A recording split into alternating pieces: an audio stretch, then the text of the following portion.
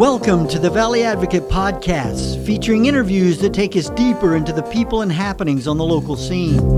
For more podcasts and a closer look at what's going on in the Valley, visit us at valleyadvocate.com. Hi, my name is Dave Eisenstatter. I am the editor of the Valley Advocate, and this is the Valley Advocate Podcast, our collaboration with Amherst Media.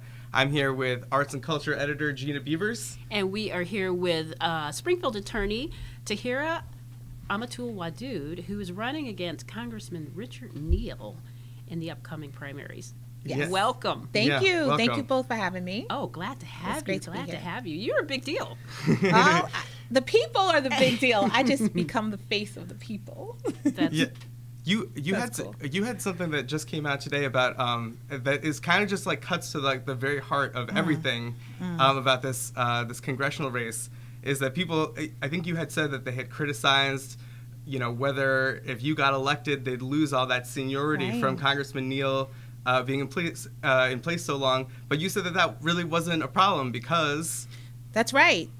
So in the during the campaign and on the trail, some of the more critical comments came from people who knew enough to realize that, one, he was on the Ways and Means and that he was a member, and that if the House turns blue and he is still in office, then he stands to be the chair of Ways and Means. So people who knew that and were able to frame it that way would ask me, how do you respond to that?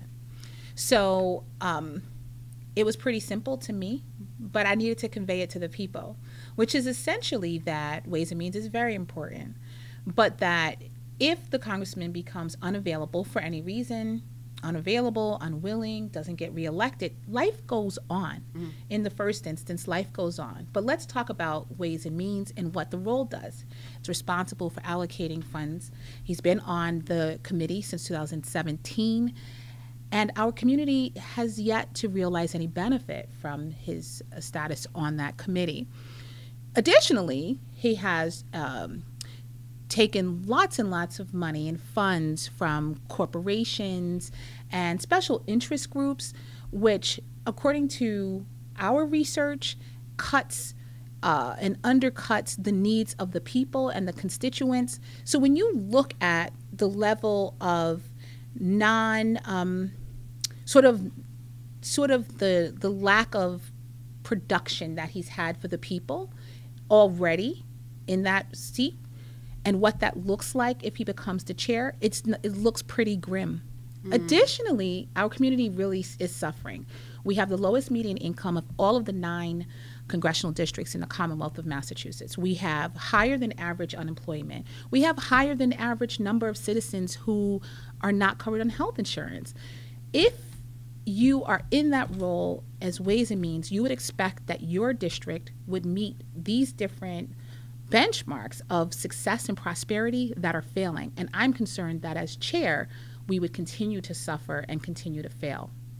yeah, and that's the first congressional district. That's Springfield area and Berkshire County, and then some of a few other counties, Hampshire and Franklin and Worcester counties. You got it. It's all of Hampden County, all of Berkshire County, part of Hampshire, part of Franklin, and a few towns in Worcester County. You got it. It's 3,000 square miles. And when you look at the map, it's kind of shaped like an L, neighboring Congressional District 2, which is, of course, Representative McGovern's seat.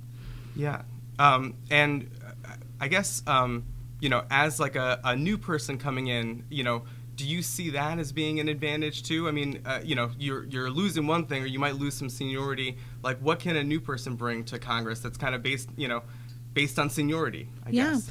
I would suggest that the seniority, that if we really look at it, the seniority is inconsequential or could hurt us if the wrong person wields the power. So number one, if the congressman is not sitting and the House turns blue, who's going to come up next? Who's in line for succession? John Lewis, civil rights icon. Right. Okay. Lloyd Doggett of Texas. So from a national perspective, the country and the Democratic Party stands to benefit from that sort of a leadership, because we know what John Lewis does and what he stands for. In the first district, the community benefits from me at the helm serving the citizenry and putting their needs first. So what do we get in a new representative? We get somebody who listens. I'm already spending lots and lots of hours and time on the road listening to the constituents, reading and amplifying the needs of this community, and I'm not getting a paycheck. That's what our community deserves, and that's what they'll see from me as their congresswoman in Washington. So when you talk to constituents, when you talk to the people in every day, what do you hear? Oh, I hear now that the race is on and it's vibrant and it's alive, I'm hearing lots of enthusiasm, lots of excitement, lots of collateral positive impact, lots of engagement with people feeling like I can do that too, I can help, I make a difference, it matters, representation matters. These are the things that I'm hearing that you could not necessarily anticipate the impact of running would have on the community. So we're already winning in that people feel alive and excited about it. Because I don't think anybody would argue that over the course of the last 9 years in Congress, there's been such stalemate, such people running, becoming establishment politicians, people who aren't invested in making so much of a change as just staying and depending and relying on people to keep them in that office. And it's people like you who are saying, hey, this is, and it really does seem like a new day. It does. It does seem like a new day with all the social movement that's happening. This and people is true. realizing that they're really tired. This is true. But you almost wonder, kind of speaking like that, like why you would want to go into Washington after 9 years, like you're talking about, of deadlock, and even before that, kind of a lot of stuff that wasn't really great going on. Yeah, it's necessary. I have 7 children. The youngest is 4, the oldest is 24. Wow. My parents are hitting retirement age. And when I look at my parents' future and my children's longer futures, I realize that unless I roll up my sleeves and play an active role in how we shape it from a policy perspective, things look really dim for them. And if it looks dim for them, the children of a lawyer, and my husband's a hardworking employee at a nonprofit, if things look dim for the future of my children, then they look even dimmer for the children of this district, unless they have representation that truly understands and values the people. So I look at this as an opportunity to serve our citizenry in a way that lets them know they have a champion with her finger on the pulse of the needs of this community. And coming in with a fresh face and a fresh start, and hopefully we do have a blue wave, and hopefully there is a new incoming class full of women with great progressive ideas, then we can get to Washington, D.C., and then we can impact change. We're not coming in beholden or saddled with debts that we owe or favors that we owe. We're able to really sit and talk about the issues and try to advance policies that matter. And that's what I'm looking to be a part of. I don't see myself sitting in that seat in 29 years. No, I have a job to do. My job is to shape policy, get our future where it needs to be, and then go to do something else. Go back to practicing law. But this is not going to be a career. It is a commitment. It will be impactful. And then we'll hand the future over to the next generation that's ready to keep going. That's how I see things. I can honestly say I've never heard anybody who's seeking a political office say that. Ever. Yeah. I think one of the like real like fights going on now in the Democratic Party that I wonder if you'd share your thoughts on is there was the what's called the Bernie Sanders wing and then what's called the establishment wing. And there, there's a lot of talk about what that's going to mean for 2018 and 2020, and whether that means that Nancy Pelosi might have to step down as the speaker. And I just wonder, kind of looking at that whole swirl of issues, what your thoughts are. There's so much to get bogged down in when you look at the Democratic Party. And what do I tell people? I was a kid when it started going downhill, when they failed to have a succession plan and bring in diverse people and ideas and fund students in high school and Democratic committees in high school and college, like the Republicans did. The Republicans were really good about structuring the Republican Party, and meanwhile the Democratic Party didn't do that. And that's why we've been sort of outplayed. And I can't take credit for that because, I wasn't there. And I'm not establishment. That said, I feel that there's a major strength in the Democratic Party, particularly when you look at the progressive candidates and elected officials that are coming in, because those ideas tend to be more people-focused and people-centered.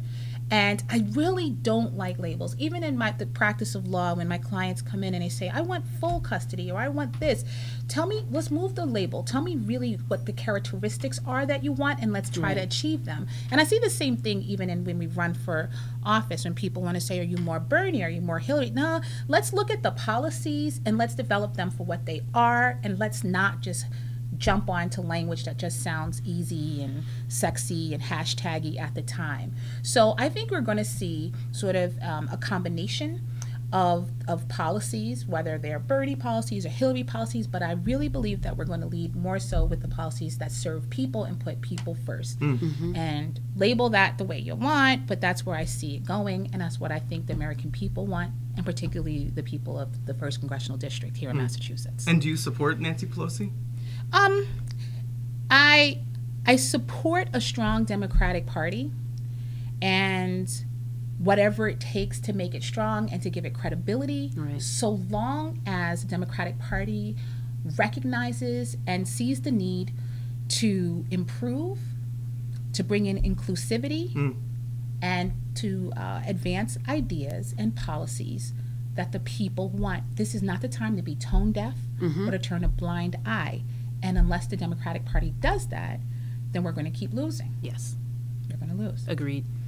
Yeah. Agreed. It's hard to determine who the Democratic Party is right now. That's right. Something the Republicans struggled with for such a period of time, and now the shoe's on the other foot. That's true. Yeah. That's true. So you get out there and you align yourself with people whose ideas match yours, or whose ideas may not match yours but feel like something you can get on the same page with and help to develop, and that's where I see us going from 2018 onward. A lot of people kind of describe your candidacy as kind of an uphill battle against an entrenched politician. How's it going? You know, you've been at it for a few months now. How do you feel like people are receiving you, and kind of can you talk a little bit about that? Yeah, we've been at it since December 19th. Today is your birthday, right? My birthday. Yes, right. And we're already winning. And what does that mean? People like this race. People like talking about the Year of the Woman. You know, you just did a story on it. It's the current issue. It's the thing people are talking about nationally. So anytime I get a microphone where people want to say, well, what was the impact of Donald Trump's election into your decision to run? Or what is it like to be a black woman who's running for office? Because it's the thing to talk about now, we get a lot of media attention around that. But I take the microphone, and I don't want to talk about me. I know about me. I want to talk about us. I want to take the microphone and talk about the people of the 1st Congressional District.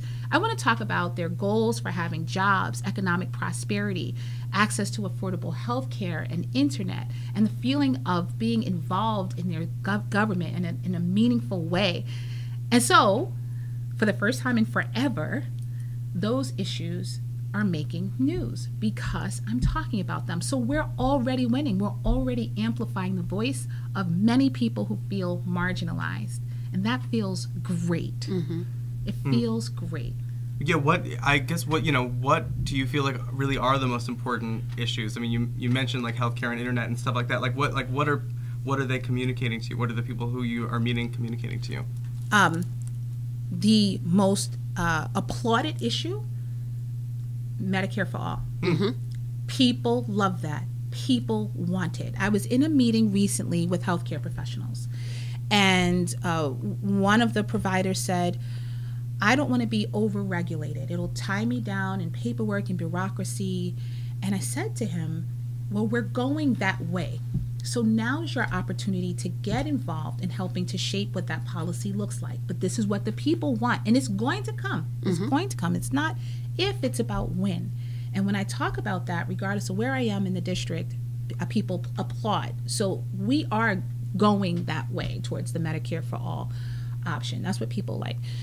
Every family also, it resonates with every family, the idea of dealing with addiction.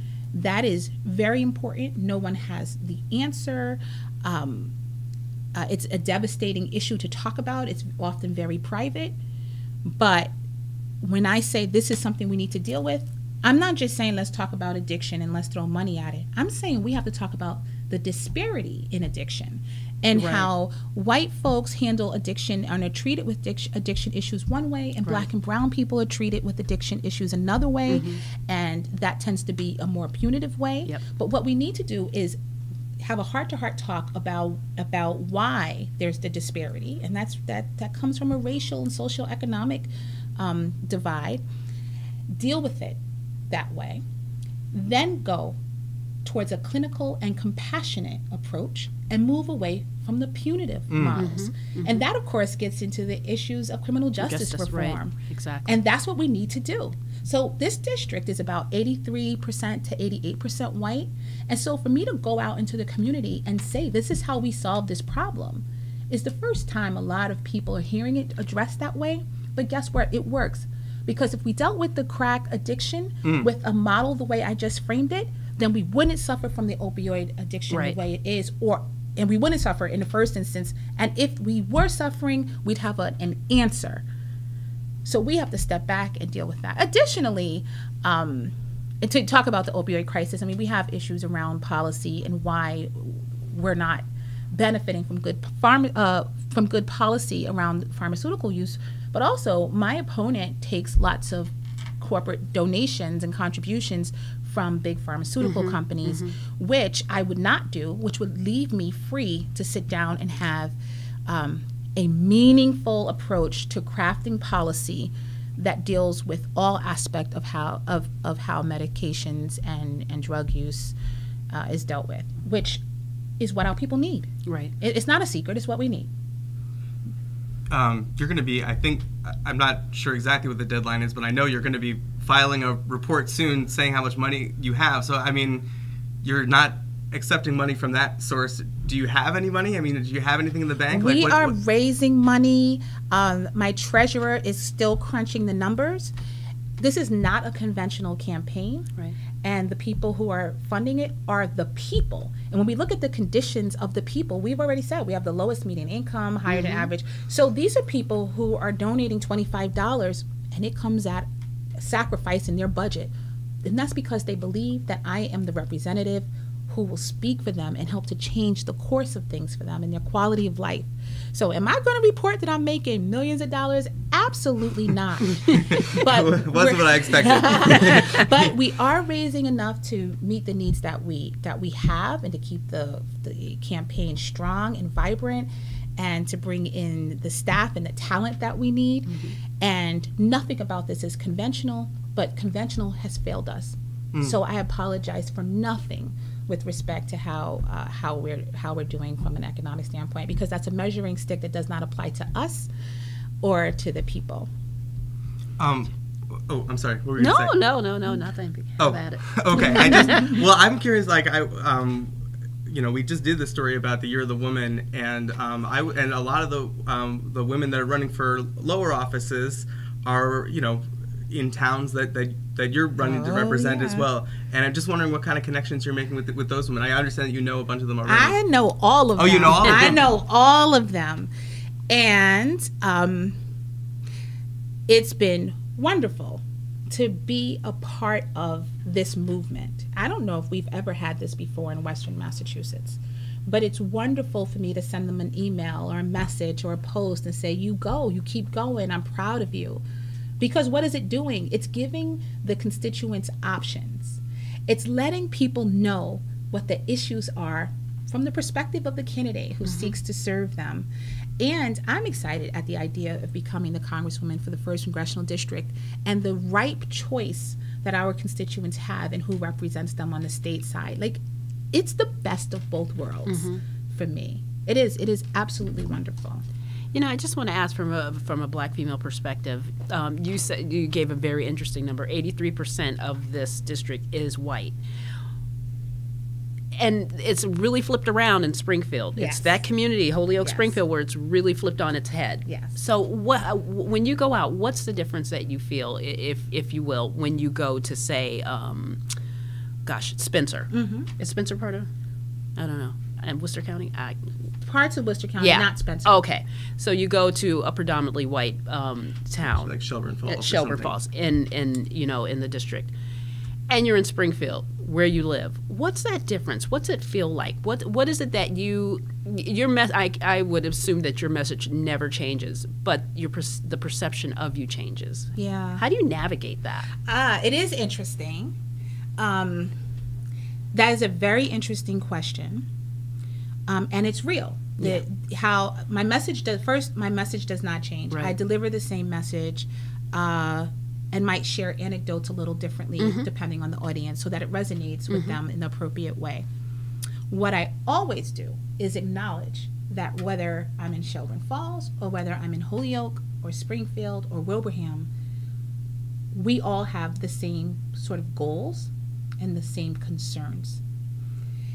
They manifest differently, but they're the same. And when I can deliver a message like that and draw the parallels about people's life throughout the district, I think that makes me much more of an effective and credible representative in my own campaign.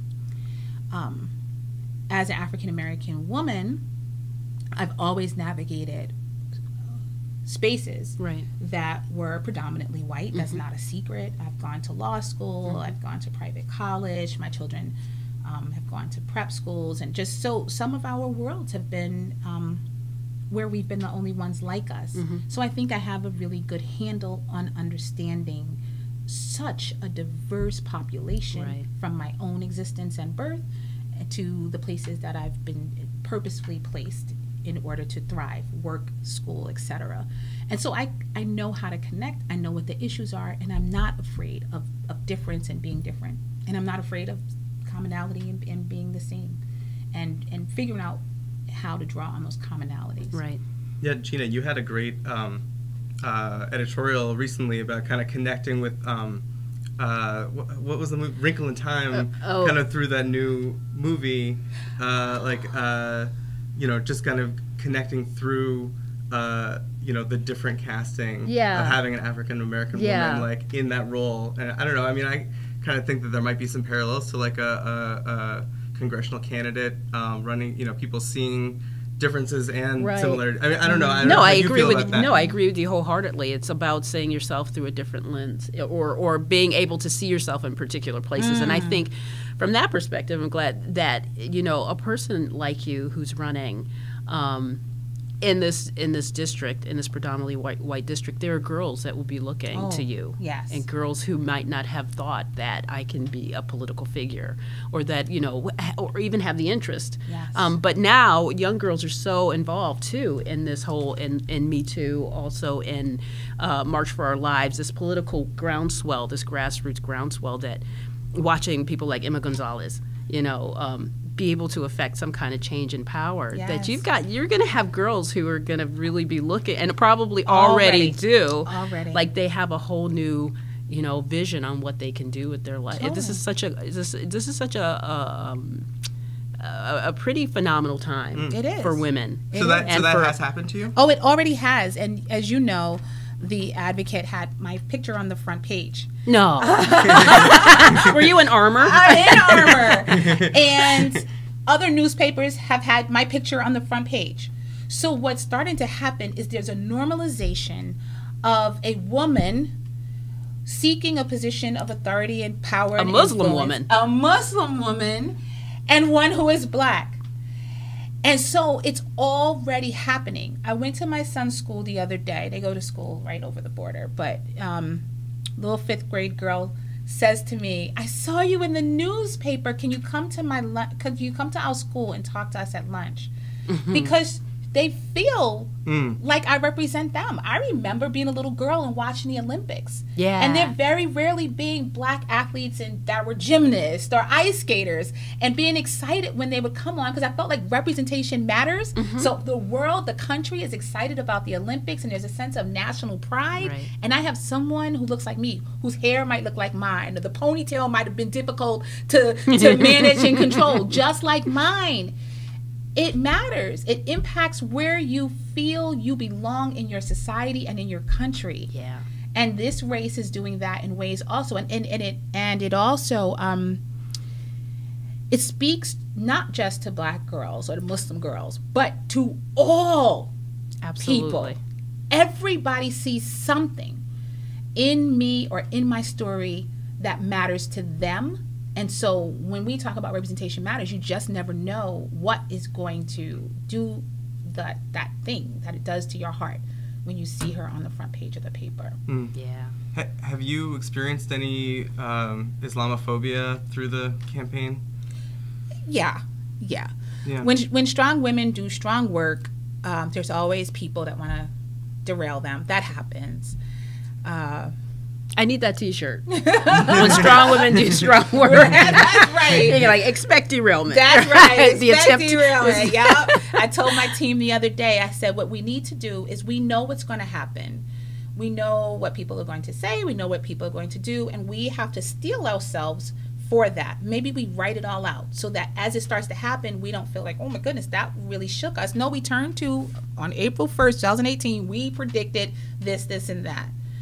What if people say things on the internet, or they approach me, or they do things that are that feel weird or threatening? But that's okay, because it means that I'm doing something right. Right. Otherwise, nobody pay attention. Right. Right. Wasn't it recently, I'm going to say this all wrong, but something like do harm to a Muslim day or Yes, something like punish that? a Muslim Punish day. a Muslim day. Yeah. Yes. Yeah. April 3rd. April. Yes. Insane. Yes. Yes. Flatly insane. Yeah. It's real. It's real. real. It's real.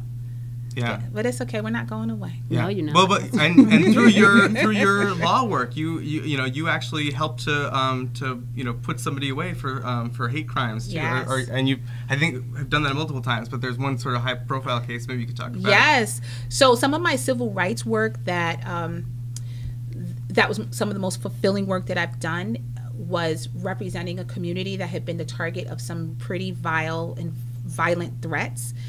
And while the Department of Justice had prosecuted the defendant who had made those threats to the Muslim community in New York, I represented, along with a colleague of mine as interested victims, the community. So I got to be the liaison between the community and the Department of Justice, and that meant we observed the trial, we participated in the trial, and that was very interesting, and it ended up being a successful prosecution of the man. His name was Robert Doggart, and the trial took place in the U.S. District Court for the Eastern District of Tennessee. So we were traveling, and we made sure that justice was served. And the premise of the case against him had to do with the fact that he had targeted a house of worship. And as the child born into a family of Christians, when my parents converted to Islam when I was young, it was very, very important to me to not only stand up for a house of worship that's a mosque, but to also speak out against the desecration of churches, when my grandmother loved her church, and the desecration of synagogues. And so from 2013 to 2015, particularly, this country had noticed an uptick in all kind of anti-religious sentiment, and I was there among great people advocating for awareness and pressuring the Obama administration for a proper response. So that was some of the work that I was very honored to do. Yeah, and it just reminds me, horribly, and all of these events that come from gun violence, and there's renewed talk finally about gun control, Right. and I just wonder kind of where you see yourself in that debate and where you see Congress acting on that. When I listen to the voices of our youth and hear their cry for attention and for some sort of specific direction around gun control on a universal level, because in Massachusetts we have an attorney general who's been quite aggressive with respect to gun policy. My family, my husband, he owns firearms. I've trained to use a firearm because I was going to get my license to carry, which I haven't gotten yet. So I listen particularly critically around what policies we should have. In the first instance, I want to increase the age limit. We need universal background checks. You know what I do for a living as a family law attorney. I'm frequently dealing with cases that have aspects of domestic violence. So we need a registry that captures that people who have a history of violence need to be vetted properly. I'm less inclined to say let's ban assault weapons without defining what an assault weapon is and what types of weapons present the danger that we're looking to save the kids and our families from. Sometimes you have accessories and characteristics of firearms that make them particularly dangerous, but they may not be called an assault weapon. So as a lawmaker and as a lawyer, I'm really careful to avoid the catchy phrases and to roll up my sleeves and look carefully at what type of policy achieves the goals that we are looking to achieve. Saving our kids and keeping them safe, and more importantly, making them feel safe, is our first and highest priority across all levels. And making sure that we do it in a way that is responsible is the most effective way. So we're still working on what that policy would look like, but it's one of those, it's almost like a homework assignment that you're really excited to be able to do, because you know that you can just do the greatest job ever, because you already know in your mind what needs to happen. You just have to do the research and continue the listening tours to fill it all in. So we'll be working on that, and hopefully we'll be able to issue a more complete statement. But I think it's going to include a more holistic look at what's happening in our country. It'll be much more than ban assault weapons, because that just may not do the trick. Right. Yeah. So where's the party going to be on Pride? I have an 11-year-old girl and a 14-year-old boy who are already putting together the band. Oh, nice. Yes, they are going to perform. That's violin, great. Drum, guitar. Wow. So I don't know yet where. No, I'm dead serious. You know what the music, you know what's happening. I already know. Yeah. So I've handed over the entertainment to the kids. Right. So. And what will your life look like if and when you win? What will your life look like? Yeah. It's going to change dramatically. It will change. But my children, and I think about, because when I think about that question, I think first about my kids and my family and where I'd be. And of course, I'd be in D.C. for a significant part of it, back in the district for another part of it. But my children are so good. They're so selfless that they saw their mother working full-time while going to law school, delivering a baby, breastfeeding a baby while in law school and working full-time, because they knew that I was always working to provide them with a better life. And I have such a great support network. My husband's great, my parents are great, my brothers and sisters are great, and the children have learned how to rely on our family to help them. And they understand that this is important work, and that once we win, they'll be able to hang out in D.C. and enjoy life that way. They'll be a part, and they are a part of this historic moment and movement. And I'm just not worried about it. I'm excited for them. Right. I'm excited for them. I am too. Thank you. I'm excited for all of our kids. I really am. Yeah, well, Tahirah Amatul-Wadud, thank you so much for joining us. Thank you so much. Thank you. Thanks for having me. Oh, our pleasure. It was great. Thank you. Thanks for listening, and don't forget to visit us at valleyadvocate.com.